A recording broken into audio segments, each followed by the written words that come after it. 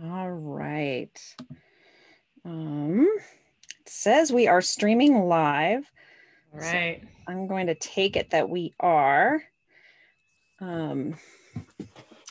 Hello, everyone, and welcome to another episode of Heartmind Happy Hour. I am extremely excited today to have special guest, neurofeedback therapist specialist, Heather Hargraves. Welcome, Heather. Thank you for having me. It's great to be here. It's really great to have you here. So for those who don't know, this is a show that I do. I am your host, Holly Copeland. I am a Human Potential Institute certified coach, and I run the Heartmind Alchemy Project website, and just really interested in consciousness, neurofeedback, brainwaves, this whole world of technology, psychedelics, and consciousness and meditation, and love the conversations that are going on there. And then I'm doing these interviews to bring kind of a live element to that Facebook group. And so you're a perfect fit for this group because this is exactly your world. Yeah, it's starting to happen. I got invited to the Awaken Future Summit, and they put me in the technodelics group, and they were like, you may be the one person here who's actually been looking at the intersection of mindfulness, psychedelics, and technology as like your actual career. And I'm like, yes, it's so nice to be here with other people interested. I tend to run around at some of the psychedelic conferences going, hey guys, if we put them together, it's gonna be really cool stuff that can happen, but it's coming. Yeah, absolutely. And I love, so just to put a little bit more picture, you did your research in this area of consciousness and psychedelics. I love your description on one of your videos that's on YouTube of being a brain DJ. I dropped the alpha bridge. That comes from Malin at Imperial. We were joking around and she said that and I laughed so hard. I was like, I'm using that from now on. Brain DJ Heather Hargraves. It's perfect. Yeah.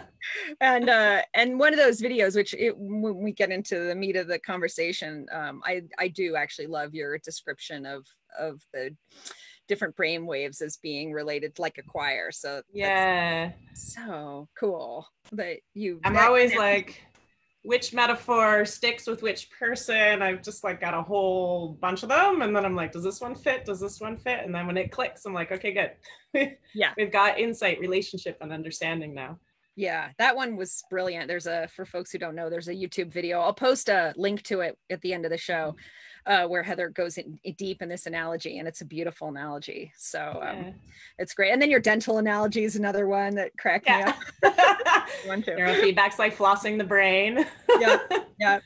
Yeah. So what I notice and what those videos and your communication style, I think you're just really eloquent at helping people understand these concepts and putting these brilliant analogies that completely make sense. You do that really, really well. Working as a clinician day in, day out, I was seeing 25 to 30 people a week and trying to explain neurofeedback to them over the past 5 years. I came into it a little technologically heavy and then realized I needed to soften and start coming in with metaphors. And some of them were even collaborative with clients, giving me feedback and then just developing these insights together. So I'm really grateful for my work because I think it's helped me actually do what I do with more grace and finesse. So it's the relationships I've had have also helped me grow. Yes. Well, I definitely see it, and it's a huge asset. I love that you're a part of this Heartmind community and this world. You bring so much. So thank you. Thank you for that. Well, you tell a wonderful story of some of how you got into this research in a personal experience. And maybe that's a good place to start, to just describe what happened to you and how you got into this work. So I would say that, well, as a teenager, I was super mischievous. Somebody took me to a rave once and I discovered rave culture. And I remember the very first time someone gave me some MDMA, and it was the first time I had danced, and I had these like beautiful heart-opening experiences. And then I just dove headfirst into that lifestyle and into that culture. But then I decided after some time I wanted to go back to school. I wasn't sure what I was going to do. I went back to school, and 4 months later, I was in a car accident. And this car accident it almost took my life. So we were making a left-hand turn, and I recall looking out the window and just seeing headlights, and a car drove directly basically into my hip.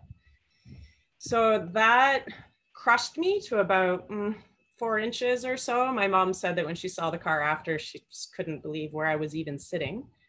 My memories are quite dissociative, and interestingly, if it comes up or we go there today, my journey through medicine work has actually brought some of those dissociative body states back to me. Some of them actually quite recently even. And some of it even came with holotropic breath work, which I found pretty profound. But my actual memory is being completely calm, not knowing what was going on, and just looking over and noticing the jaws of life inches from my face, and then seeing a paramedic and being like, okay, you got to help me out of here. So as I recovered from that, I spent about 7 years with chronic pain. And when I went back to school, I was in communication studies and English, and I know what I was doing. I'd almost died. And I took a philosophy class, and I became absolutely fascinated with philosophy, because of course now existentialism was exactly what I wanted to understand. And I started to get really interested in epistemology and theories of knowing. And hilariously, my favorite class ever in school was mind design and Android epistemology, which now mind design and Android epistemology. Yeah. Class.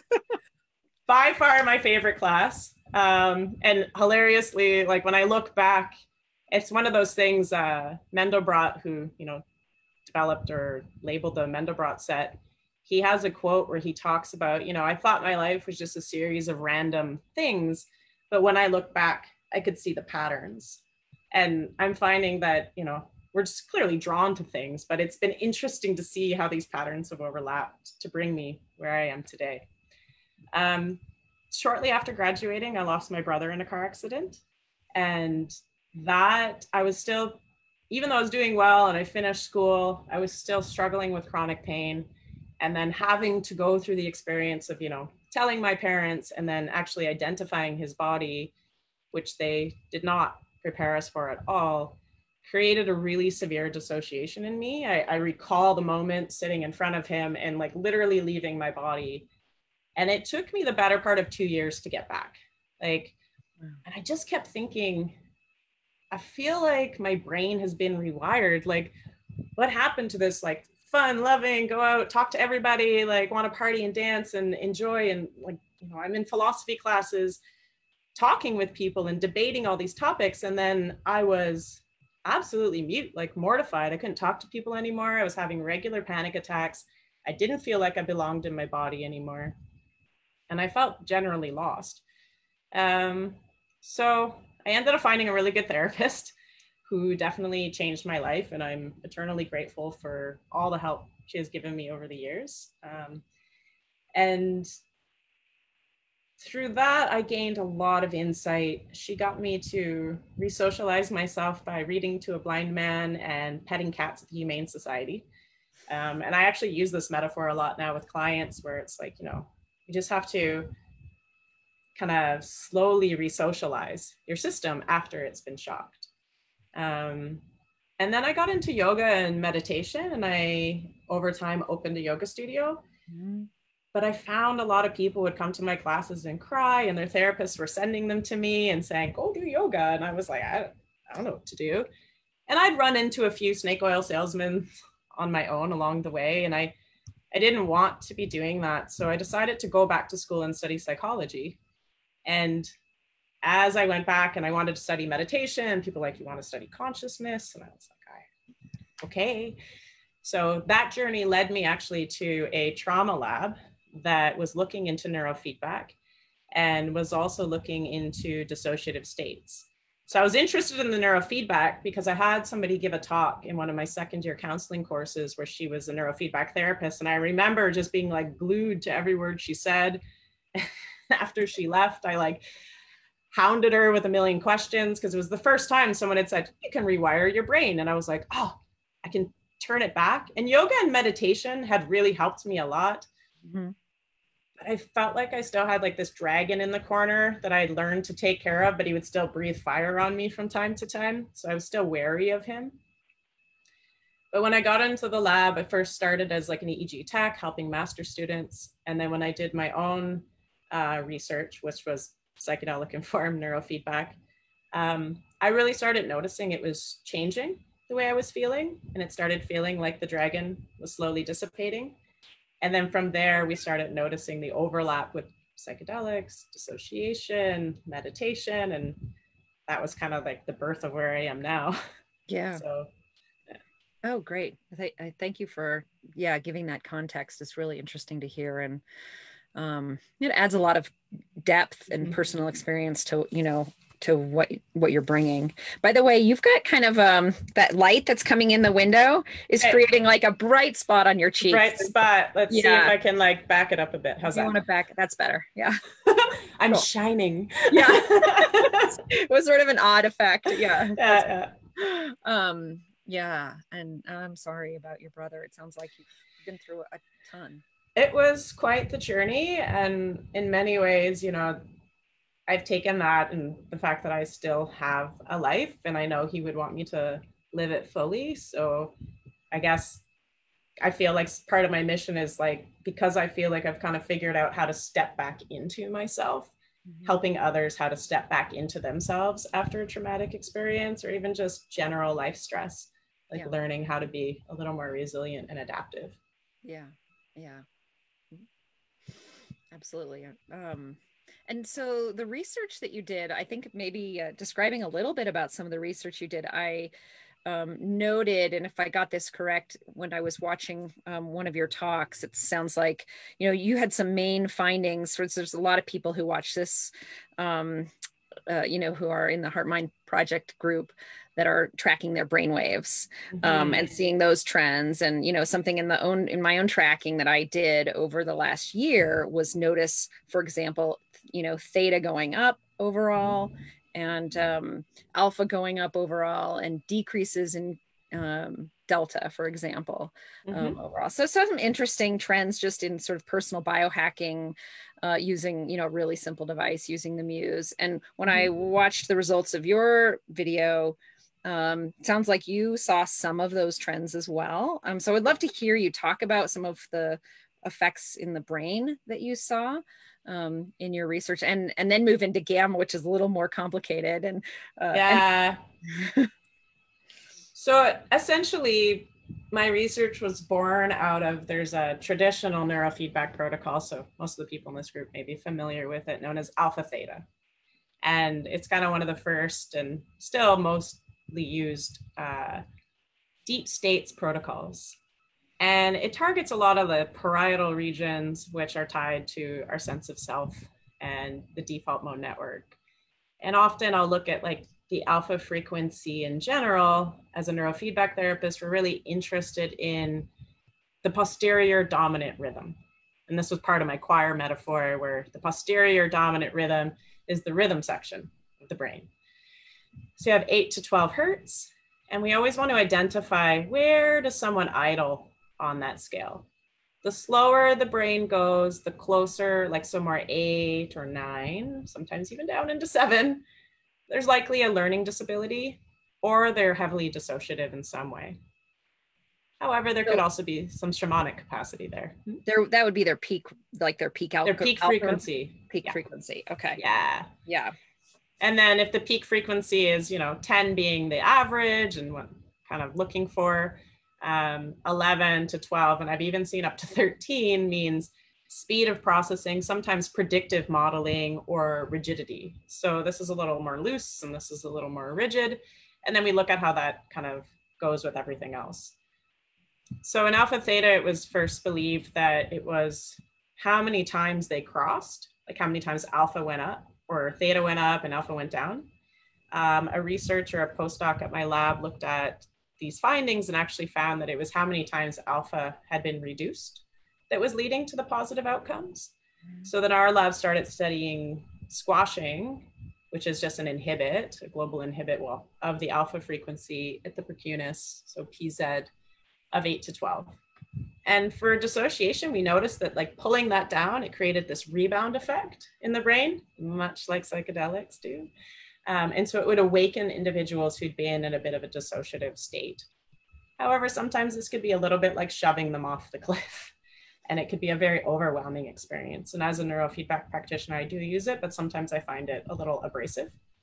Then we started looking at psychedelics and noticed that actually it was like a 1 to 20 hertz reduction that seemed to be leading to some of these positive effects and outcomes. So that's really what I started doing my thesis on, was just what happens if we just squash a much broader frequency. So individuals would then... What do you mean squash a broader frequency? So I would inhibit, I would reward the quieting of everything from 20 hertz down. Oh, so you're actually trying to reduce the overall power of the signal. Yeah? Yes, okay. Exactly. And so from those findings, we would, or when I would do that, individuals would start expressing, when we looked at like an altered state scale, they had very similar responses as individuals under like psilocybin and MDMA, particularly with like dissociation of self and audiovisual synesthesia. We would see, there's my son, increased theta, which means they're kind of going into this more of a trance state, a little more of a present state. You know, flow states are like embodied but effortless, which is where that gamma kind of comes in. So, and we would also see different coherence patterns. It would depend on, I think as I've done this more, I try to get away from being too particular about what I would see as an average. Because as I've worked with individuals, I've learned that it depends on where you're starting. And so then people start trying to mimic the research completely without paying attention to where they're starting. And what's important about that is if you've got a slower brain frequency and someone's got a faster, you know, PDR, those are different starting points. It's like being a tall person and a short person. Well, this person needs to duck and this person needs a ladder. And then I have to understand, why are you trying to alter anything? Like, what is the goal of that? You know, if you're a really flexible person, then yeah, you want to gain some strength, so you go to the gym and do weights. But if you're already like a really stiff person, you probably go to yoga and try to balance yourself out. So I think that you can see certain patterns, but sometimes that's not what's norm or what's good for you. And then we get fixated on, well, this is what I saw, so then I want to achieve that. But the second you're trying to achieve something, you've lost your relationship with yourself. Yeah, gets back to those essential Buddhist principles too, of surrender and not striving and not grasping and all that good juicy stuff, right? And that gets into like Randy's comment, yeah, which we had talked about, you know, was it Dan Brown? Says that all of these devices and tech and everything like that are distractions. They're distractions if you look at them as solutions. And if you look at them as, it's going to fix me. I'm more interested in, why are you seeking this tool? What are you seeking to develop a deeper relationship with? And how is that tool going to help you with the relationship? And when I first started with neurofeedback, you know, I'd sit someone down and then beep, beep, beep them. And I'm like, these are the protocols, and oh, this hemisphere is going too fast, so we're going to slow it down. But I would find that clients would develop something called blowback. So it's actually relaxation-induced anxiety. Or I would calm them down, and then they're like, when they speed back up. Or I'd speed them up and it would be too overwhelming and they would have to come back down. So I've learned that it's actually, what's the underlying narrative or relationship that drove you into that pattern in the first place? And then how can we use this tool to help you have a new relationship, to help you find a place where you feel more regulated? So in many ways, I would say what my thesis research has taught me is that tinkering with the back of your head is a lot about equanimity. And this is a lot what we do at the Neuromeditation Institute too, is that the quiet mind protocols are teaching you to surrender, which is like a Zen or a transcendental state. And the back of the head, this reducing valve, is really like, how much information am I taking in and trying to control with sense of self? And how much can I be equanimous and find a state of like active surrender and know when to fully surrender and when to engage self? And so I've learned that it's more about what's it teaching you, as opposed to it achieved these brain waves and now I've got perfect synchrony and perfect coherence patterns and I got more theta and less delta. Like some meditators actually create more delta.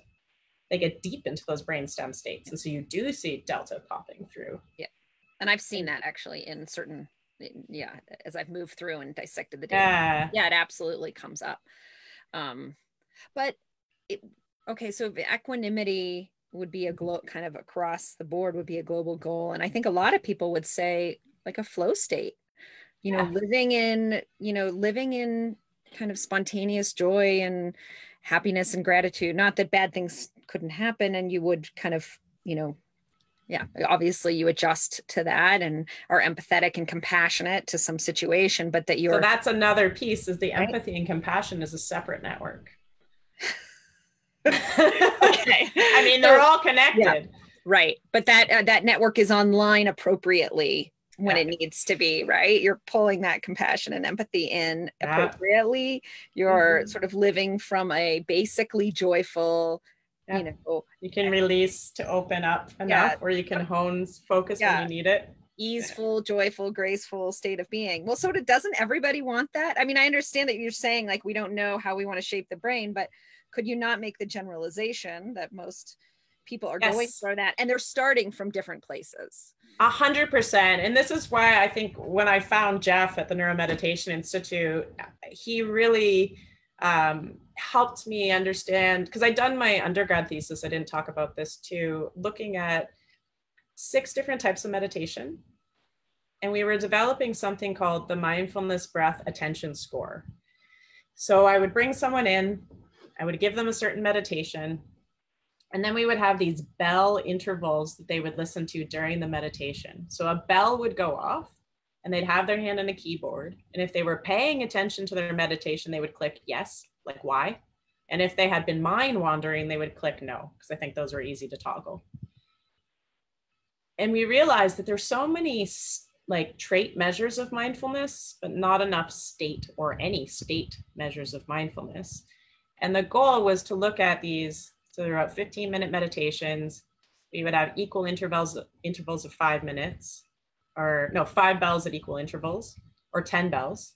So we looked at frequency, and then we actually looked at intermittent bell cycles across different mental health measures.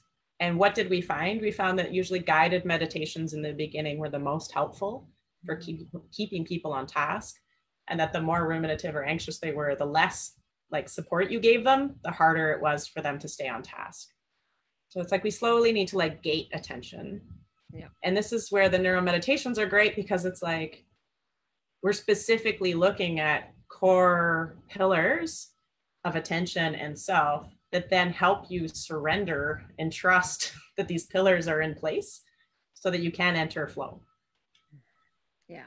Oh, fascinating. And meditative traditions argue over this is the tradition and this is the tradition and this is the tradition. But the more we look at it, and mind you, we're really only looking at stillness, right? There's a lot to be said about, and we'll get into the polyphasic, like dance and movement and drumming and like active patterns that I think are still need to be explored on some level. But that how, when we get those pillars in place, it can just make things more clear for you. So it's not about, so the meditation practices will argue amongst them, but you kind of need them all. Yeah. You need to, if I generalize, like you need to learn how to stabilize attention. You need to learn how to rest in open awareness. You need to learn how to cultivate loving kindness, right? And whatever the other one. Quiet your mind. Quiet your mind. Yeah. The equanimity. And so I think sometimes individuals are drawn to particular meditations because they bring a balance to their nervous system. And then that becomes the like, this is it. And it's, well, but yeah, like people become yogis and like, this is it. People become muscle people and this is it. That's it for you. And at stages in your life, it may change. Like we know that the alpha frequency, for example, slows as we age. And so some people with mental health challenges will actually feel better as they get older because things slow down. But then now you need something else. So with the meditation, I'll hear people be like, this worked for me for so long and now it's not working anymore. Like, yeah, because you need to be meeting the moment and being able to have that sensitivity to know how to flow with it. Yeah. Or to ask the question of what could I try that's a little bit different, as opposed to these tools answer my things. Yeah. And fix my problem. Yeah. Have you spent much time studying or looking at Mahamudra and Dzogchen and the, that tradition from Tibet in the effortless awareness world? Not completely, no, but effortless awareness would make a lot of sense to me. And I know I've heard stories of some Tibetan monks who think our obsession with dropping the DMN is quite funny, because they're just like, yeah, that's just a state. You let that go, you do some house cleaning. One way I had another neurofeedback practitioner describe it to me is like your DMN is like monkey bars. And then all of your kind of like thoughts and fears and different things are like monkeys on the monkey bars. And then if you have like an effortless awareness or a dropping of the DMN, or psychedelics can drop the DMN, it's like the monkeys fall off and then the bars come back and you're like, I'm free of the monkeys. But if you don't clean up the monkeys, they slowly climb back on. And sometimes the monkeys actually get better at holding on. And before you know it, you've like infused aspects of like defense mechanisms and control with your DMN, and it can become very hard to unstick. Yeah. Some may say this may be what's going on in some personality disorders like narcissism. Yeah, I think I'm sort of off-roading here, but I think the analogy would be that you just become aware of the monkeys in this tradition. You're observing them, you are aware, yeah, and accepting, and then you just choose what you need to choose. I find that that's a place, it's kind of when the pillars are in place, then that's easy to do. If you know how to focus when needed, let go when needed, be equanimous with what's going on, but be sitting in this felt sense of presence. It keeps your overall nervous system grounded, because your body and mind don't know the difference between a thought and reality.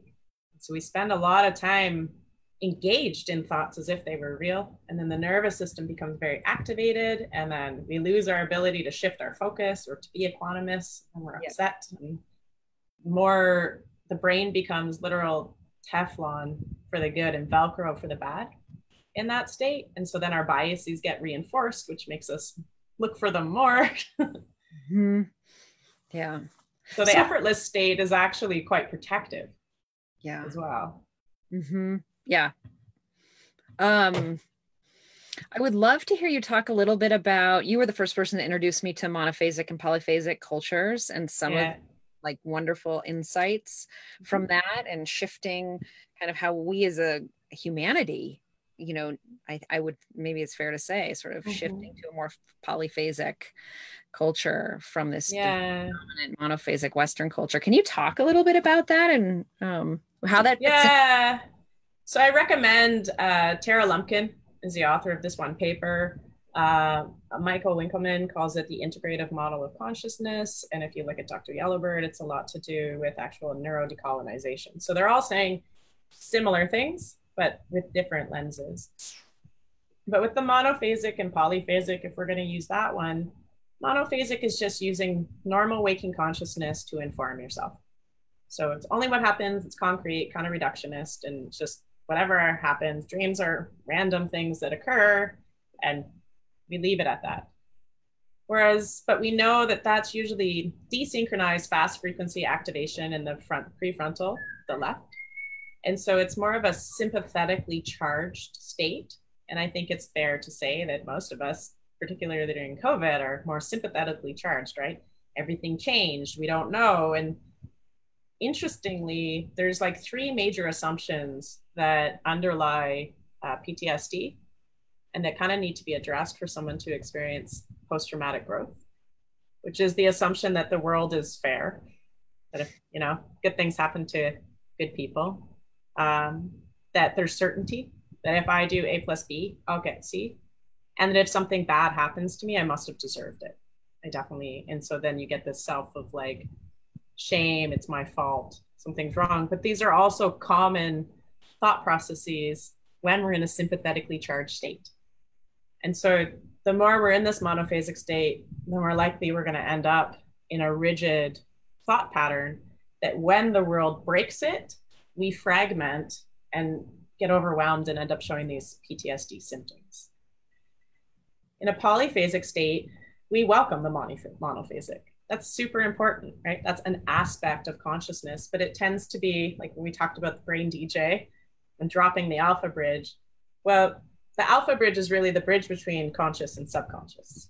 And so a polyphasic mind is just a mind that has become attuned to the subconscious states as well. So knows how to go into these theta and delta states, which tend to be more symbolic, imagery based. There's divination, looking at patterns, understanding resonance, and dream work is really popular as well. And, you know, deep shamans and mediumship, like individuals who can maybe just see like the fractal pattern around someone based on how they're actually using their consciousness at that moment.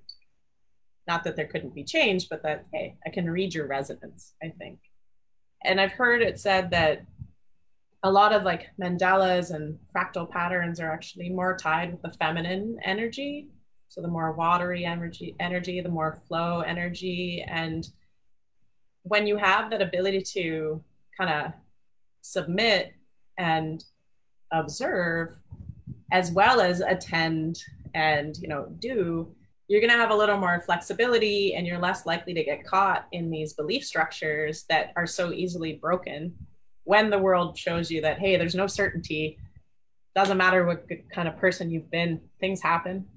And then it's more about what are you going to do with it? Like, how can you play with the overall interface? So in some ways, it's like this infinity loop, right? You need to have the bottom and the top, and it's kind of radiating through the heart or the posterior dominant rhythm, which is like 50% the autonomic nervous system and then 50% cortex.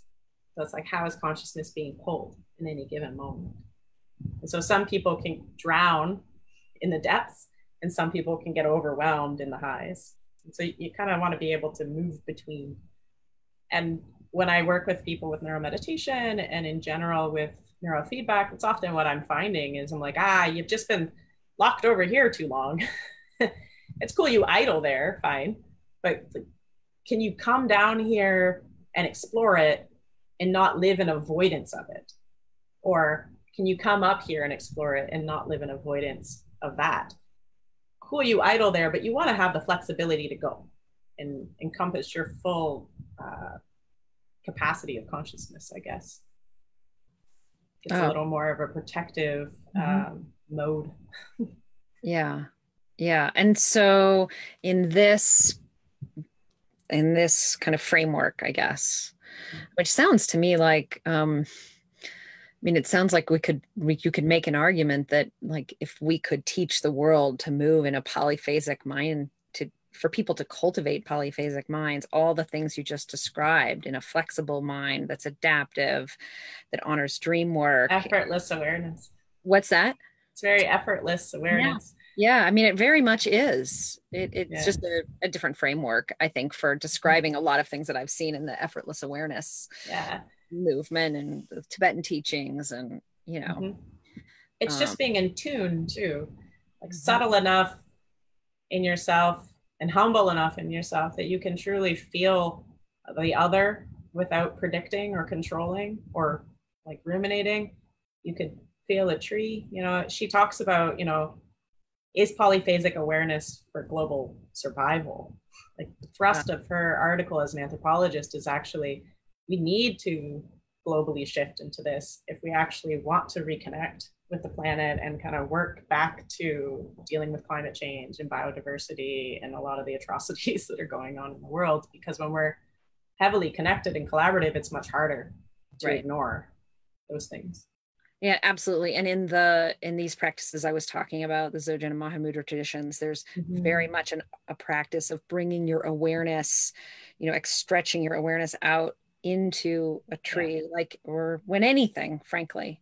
But you are becoming, you are realizing that your awareness is a part of all of this. And it's And then very much a self-realization process. exactly. And then we have individuals, if we look at Janira Nuremberg and her like neurodiversity project and her book Divergent Mind, she talks about how individuals who have high sensitivity, so the highly sensitives among us, high sensory processing, autism, and ADHD are actually individuals who kind of already exist that way. And they're so overwhelmed by the level of disconnection that maybe they're canaries in the coal mine, and we've been pathologizing them as dysregulated. But actually, their dysregulation is indicating how they can't sit. They could naturally sit effortless awareness. They might actually have been the shamans and the medicine men in traditional cultures. They are the individuals who are the healers and the helpers, but their systems are so overwhelmed because we're so disconnected. Oh, that's... And it's kind of a flip. Yeah. Maybe we've been hypnotized into pathologizing healthy responses to an unhealthy system. Wow. That's that. You just sort of blew my mind. Her book blew my mind. It really started linking these things together. And I'm like, there might be another way, even individuals working in the Hearing Voices Network and with psychosis, different pieces of that, like, I was just going to say, I have a schizophrenic brother. I mean, and to think about, him hearing voices and to think about not pathologizing that, but actually that's like tapping into a level of awareness. I hadn't considered that before. And yeah. And just like there's, real big athletes among us who are these really divergent athletes, there are still people who are born without an arm, or they are born with like a bent spine. And none of that is bad, but we need to accommodate for that. And so there's this spectrum of consciousness as well that I think really reflects our physical beings, tall people, short people, like what are and so schizophrenia, I think, exists on a dimension too, where some are maybe more connected that way, or some may actually have some confused networks. And like, how do we tease those apart? I don't know. Right. But it's an interesting thing to consider. Very interesting thing to consider. And then you and I talked a little bit before we started about the feminine aspect of this polyphasic culture and goddess worship. And if you get back into the literature on that, we've kind of lost the divine feminine, which is more connected with the water and nature and earth and care. And when we really think about the fact that, like in traditional cultures, this belief of 7 years forward and 7 years back, and we actually look at epigenetics, it's true. Like, it's a real thing. And a woman who has a fetus, it's a 4-month-old fetus in her stomach. If I was pregnant right now with a 4-month-old little fetus, that fetus would have all the eggs that she'll ever carry in her. So that fetus would live inside of me for the next few months and experience, that synergy between me and this baby. And then that baby would be born, and those eggs would go through her whole life until she's ready. And so these experiences, until we really truly start nourishing women's nervous systems, we are not going to get out of this traumatization cycle, because babies will continue being born vigilant and ready for stress. We know that babies are born ready for whatever it is their mother went through, and her mother went through, and her mother went through. So it's not just about, feminism. It's actually about science and epigenetics, and knowing that we need to care for the feminine aspects of our culture, because that's what is producing the future generations. Amen. Yes. I could not agree with you more. Absolutely. Yeah. And I guess the hopeful and optimistic piece is that this, all of this work that's being done, the type of work you're doing, the people doing the polyphasic culture work, the people doing effortless awareness and luminous awareness, I mean, it's all bringing that divine feminine recognition of that into consciousness. So exactly. And we can come back now to Dan Brown's comment. Yeah. Sure, it's a distraction, but we don't live in a world where we're super connected anymore. We live in a world where we need to remember how to connect. And so is technology a complete distraction, or is it a way of helping us remember? And if we're using it as a means of calming our nervous system and helping us remember our relationship with ourselves and others, then maybe it's a gateway. And I actually, I have a supervisor named Seaburn Fisher, who I highly recommend. She is probably one of the most influential neurofeedback therapists when it comes to trauma. And I'm endlessly grateful for the tutelage I've gotten from her. I joke that I've been classically trained, where I've been really lucky because of the program I was in to sit with some really wonderful supervisors, and she's one of them. And she did work with Thich Nhat Hanh following his stroke. Because he was really struggling and having a lot of nightmares. She shared this in a group once. And when she started working with him, she found that these nightmares and different dysregulations he was experiencing started to calm. And so then his assistants started learning neurofeedback. All of Plum Village is now learning neurofeedback. And Thich Nhat Hanh said that neurofeedback is a Dharma door. It's a new Dharma door. It's a new way of seeing into self. And so it's a distraction if you're looking at it as a solution, but it's a mirror if you're looking at it as a means of gaining a deeper relationship with yourself. And so I think that's the emphasis. And even with psychedelics, it's like, how is this helping you relate to yourself more? And where may it be that you need to deepen your relationship with self? Like, where may the kink be? And it's not bad. It's just something you kind of want to undo or unknot. Yeah. Yeah. Because there's a lot of ideas that this is bad, I need to fix it. Nothing about you is bad. It's actually usually very adaptive. It's just that it's no longer adaptive because it needed to become so fixed in that super monophasic, rigid state in order for you to cope in a very rigid monophasic world. Right. Yeah. I mean, it sort of reminds me of that wonderful Rumi quote, like everything you need is already inside of you, the universe. So like you're sort of, to me, it's like you're holding two simultaneous ideas. You're holding the idea that basically we don't need anything more than what we already have. Everything is right here. And at the same time, most of us need some help discovering that, except for it's all through relationship, right? Yeah. And our world is flat screens. Yeah. Yeah. And there are these wonderful tools, be it neurofeedback or some of the technology headbands coming out on the market or we're using, or psychedelics that can help us make these breakthroughs and used not dependent, not as a solution, not as the answer, but as a tool to self-realize. And if on your journey. It's on your journey. If you can do that artfully and you can be wise about it, it can be really helpful. And you can also know that somewhere you actually didn't need any of it. Fine, I can hold both those ideas at the same time. That doesn't bother me. Yeah.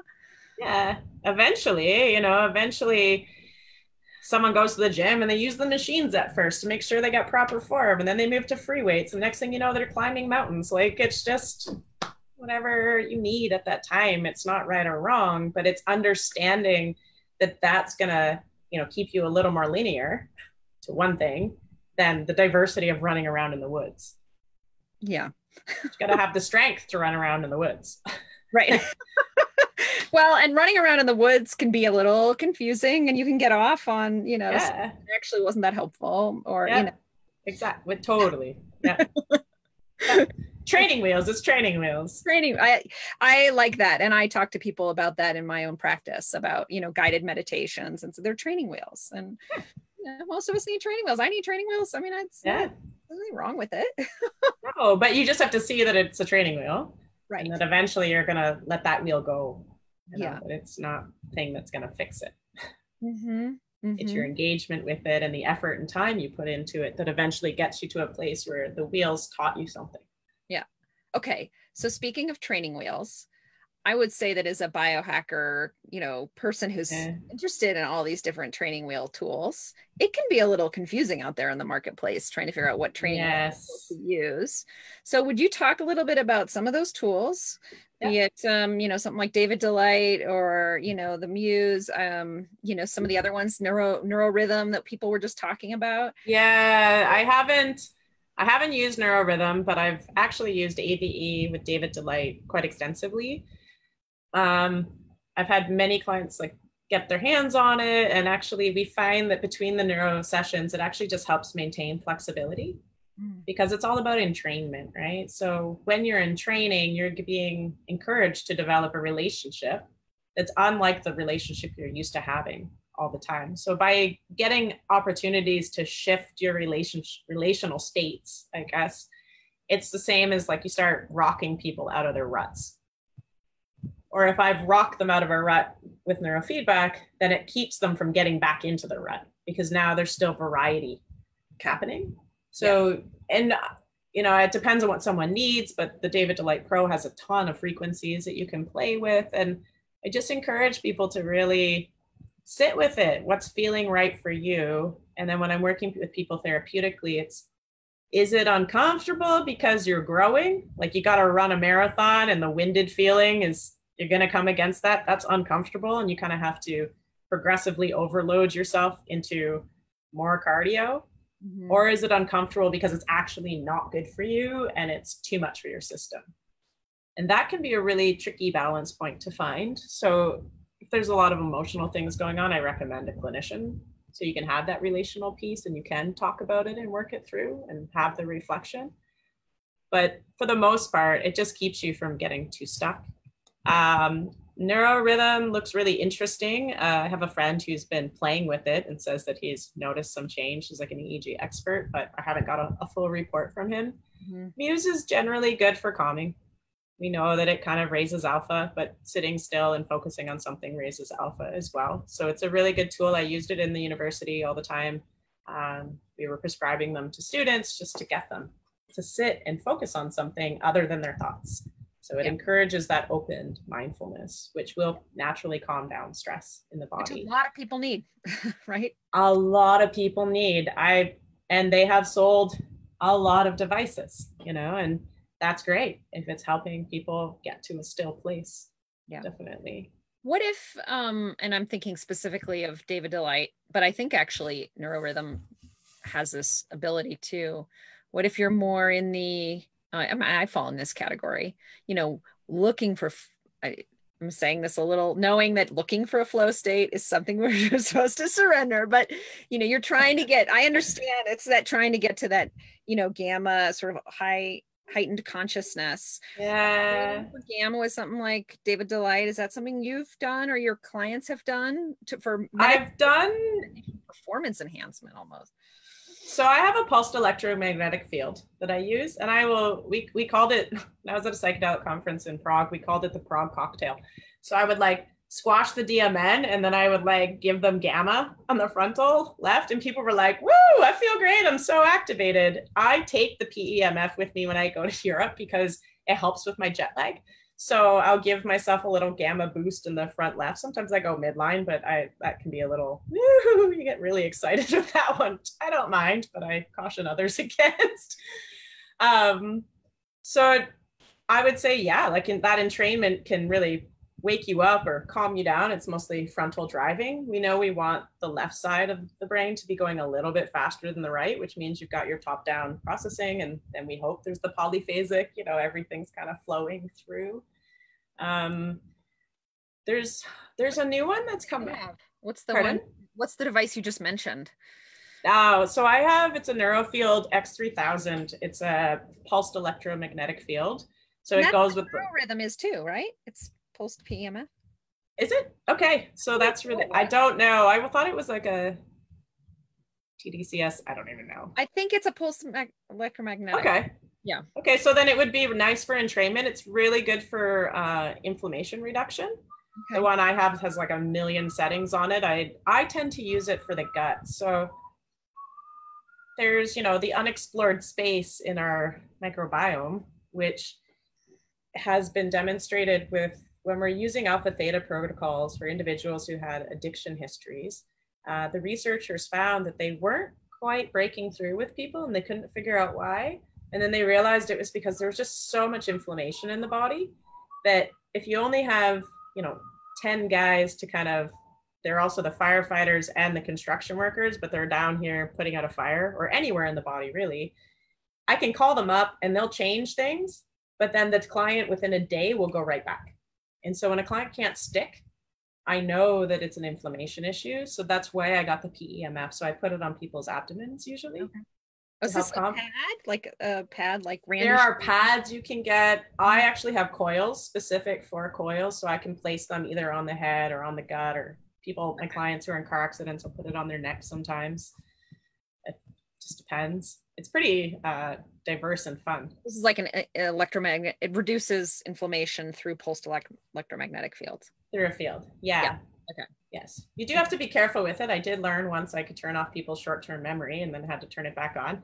That was a learning curve. My supervisor was like, try this. My client's like, I don't remember anything. I was like, oh. So I was like, come on back in. And he was like, we'll turn that back on. And I was like, that's insane. I just like turned off their ability to remember. I was like, holy crap, but you can turn it back on apparently. So you got to be careful. Yeah. And I wonder too, I am a big fan of infrared saunas. I have one that helped me. Yes. So the Vielight is really, really cool. Vielight for Alzheimer's and concussions and cognitive decline has been showing a lot of promise. I've tried the Vielight. I felt like my head was in a balloon. I did the gamma frequency and I was like, woo, this is fun. I'm at the conference, just like bubblehead. I don't know how else to describe it. So they're all worth trying. And there's a new one that's come out. I don't remember what it's called, but it's FNIRS.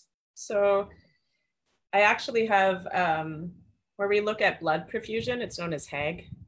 And I just got one of those devices. So when somebody's been in this vigilant state for a long time, or this monophasic state, sometimes they've lost the ability to truly turn on the prefrontal cortex. So trauma and concussion will do this also. So HAG measures blood perfusion in the prefrontal. So it's like literally cardio for your frontal lobe. And so you actually, one of the hardest things to clear is someone who has excessive theta in the front because they're asleep. And to get them to wake up, you got to get through their predictive biases that keep them asleep. So when you're doing a game or something that's actually measuring blood flow, it wakes them up without it needing to be a cognitive task. It becomes more of like a engagement that way. It's cool. Oh, that's very cool. And it's called the HAG? Yeah, a HAG. I forget what the one, there is a consumer device that has come out that I'm actually quite interested in. The new one that measures blood flow. I was trying to think of the name of that one and but it looks really promising. I think that can be really helpful for concussions and trauma histories. I would recommend someone with a trauma history, have a clinician. When you start waking up your frontal lobe, you want someone there to relate to. I mean, that could be also somebody with ADHD, right? Anybody who's got sort of low. Oh, yep, totally. Data. Yeah, it'll increase focus. It would totally be a peak performance device, I think. Yeah. Could it also be for somebody who was an aging senior who wanted to wake up their brain? Yeah. Yeah, better than Sudoku in some ways. Yeah. And Sudoku is good, but some of they found, or better than what were those games that everyone was playing, which was just a bunch of like, you know, a cognitive battery. Yeah. That they found. Someone at my university was Adrian Owen was like, no, it's not doing anything. What about the VR world? Do you do much in that? Yeah, so I work with Helium. Yeah. We're using the Brain Link right now, which is really great. VR in and of itself, like everything we've talked about, moving into these polyphasic surrender, effortless awareness states. Well, if you just put a thing on your head and you're suddenly brought to this beautiful place that you can surrender to being to that place, your nervous system is going to calm down. And Jeff has totally proven and shown that anxiety comes down. He's got some studies published on that. But if someone's not comfortable with putting VR, they also have augmented reality that you can use with your phone, and you can have it interfaced with the neurofeedback, just mostly frontal training right now. Yeah. Or you can just do it on its own. Yeah. Oh, that's great. I'm really interested to try BrainLink and as what the world needs is a much better interface right now. Like we're kind of still trying to find the headset that will be the thing that interfaces with all these devices, because once we can, I think there'll be a lot of click, click, click, and then we can start layering and stacking the way I do as a clinician. But, you know, you got to come in, I got all this big computer, I got all this stuff that it's not easy to lug around. Yeah. So it's still limited right now. Yeah. And I think really sort of the breakthrough in, you know, all these, it's really democratizing these so that people could use them, Yeah, you know, in their homes without needing to access a lot of clinicians or getting basic exactly. support, or just working with a coach, somebody like me remotely, you know. Totally. Can you say anything? I know you're in this field of looking at other devices and Yeah. some may be in development. Can you say anything about any of that work? There may be something in development. Stay tuned this fall to see. Okay. We'll see. But yes, there is something in development, and I'm not the only one. Yep. There are a few people looking into some cool stuff, and I really hope to collaborate with everyone because I think that's the only way to move forward. We Yeah. each have something unique to offer, and it's when we share and relate and grow together that we'll really be able to do something special. I completely agree. And getting to scale, getting to, you know, where we're, Yeah, I mean, the world, obviously people need this help tremendously. very much so. And I think that's what's inspiring a lot of people right now in the community to try to make these things more accessible. Yeah. And, you know, just recognizing I'm really inspired by Tristan Harris's work and this idea of that the way we've been using technology is downgrading, you know, human consciousness.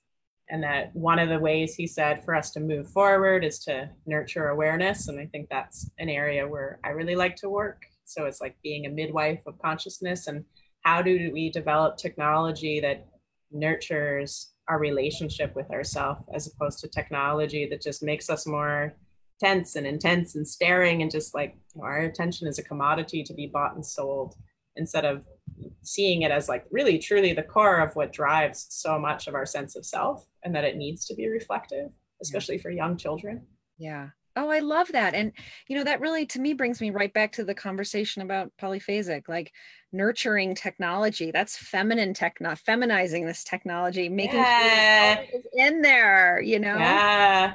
So, It's just we need both, right? You can go to so many different, you know, Shoshuma and Ada and Pingala and like in yoga and like the weaving. Like we need the whole thing, the whole spectrum, not just the beta frequencies. We need theta and delta and low alpha too. And flow.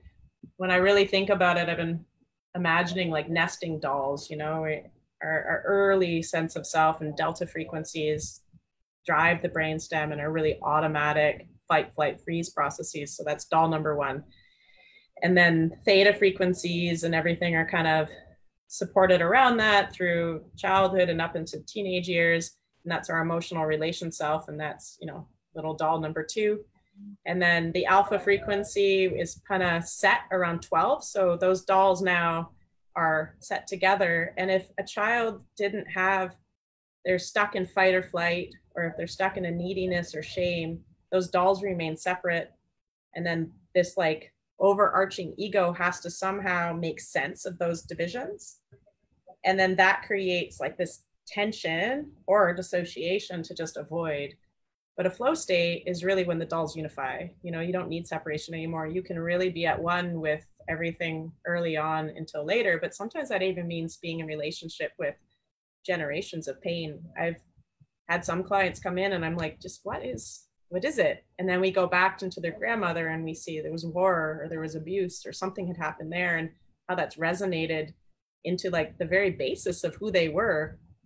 And they've taken that on as this is my identity, but it's actually just you've carried that forward, that stress.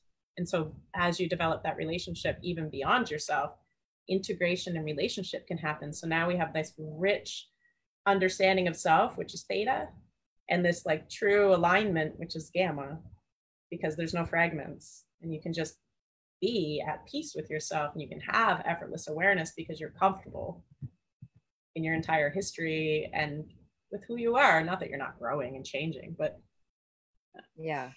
Oh, that's another wonderful analogy. And it actually reminds me of something that I had wanted to ask you about in one of your talks. You talked about alpha and theta wrapped in gamma. You sort of described it. Yeah, so they talk about like, and I, you know, that my technical edge is not super strong, but I remember a supervisor telling me, if you really want to understand an altered state, you need to understand wavelets, and you need to understand how it's actually like, yeah, like these envelopes of I'm actually just understanding this even deeper right now.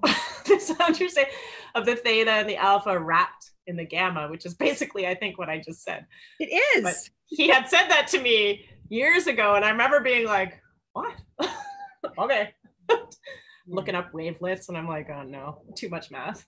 So we have alpha and theta synchronized across the brain. That's clearly an important part of this sort of synchronization. And then wrapped in this kind of whole brain, as Dan Brown likes to say, awake means awake.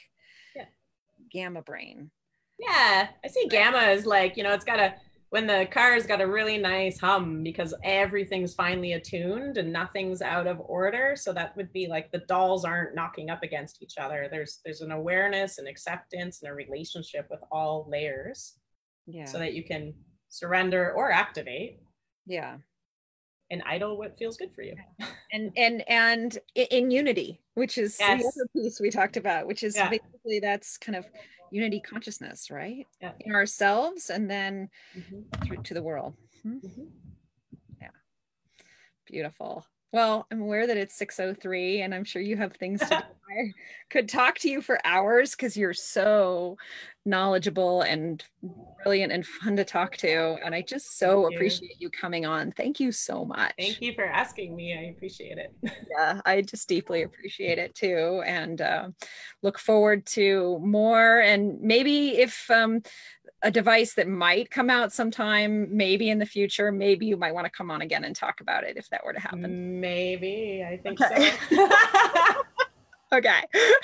We'll just sort of let the universe unfold and see what happens and stay in touch. Yes, 100%. All right. Thank you so much. Thank you. Thank you to everybody who has been watching. Really appreciate all the support and positive feedback I've been getting on this show. I really, really appreciate it. I will put some show notes about Heather, but Heather, if people want to be in touch with you, what's the best way to reach out to you? So my email is nmi.nspyrl@gmail.com. Okay. I'm on Facebook, I'm on LinkedIn, I'm on Twitter. So All right, I'll put a contact for you in the show notes as well. Perfect. Or the Neuro Meditation Institute through there as well. They have contact forms. Yep. Yeah, and just to be transparent, I'm working with Heather in the Neuro Meditation Institute. I'm as a student, and hopefully someday we'll be offering that as a coach in the work that I do. So if anybody's interested in some of the performance coaching that I do, feel free to reach out to me at heartmindalchemy.com. And I will this is such an exciting world. It's really fun to be a part of. It's fun. It's like a big playground. Yeah, I think so. Yeah, an adult playground for people who are fascinated by consciousness. Yeah, exactly. And really, maybe I'll leave it here for the benefit of all beings. You know, that 100% to help everyone out there. So, in honor of that, we'll say goodbye. Thank you again. Thank you, everybody. Thank you.